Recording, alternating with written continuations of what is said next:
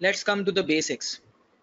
So you must know that the basic functions that seem to be very basic, but they are very useful while doing your examination.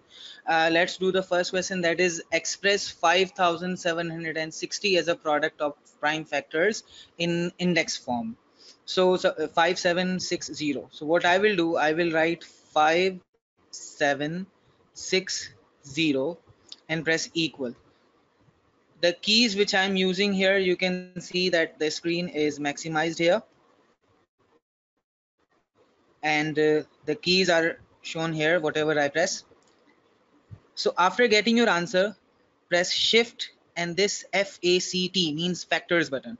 So remember, whenever you have to use the functions with the yellow tags, so you must press shift first.